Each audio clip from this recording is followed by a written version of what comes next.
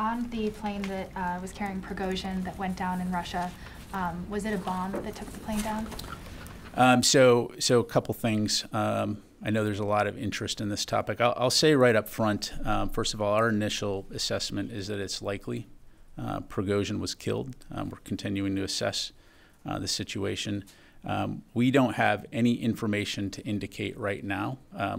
The press reporting stating that there was some type of surface-to-air missile that took down the plane. That we assess that information to be inaccurate.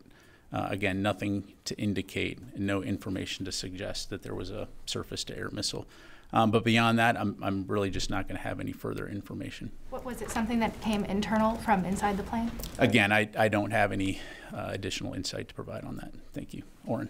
I just want to check the first thing you said. Our initial assessment is that it's likely Prigozhin was killed. You mean killed intentionally, a la this may well have been an assassination attempt? Killed in this airplane.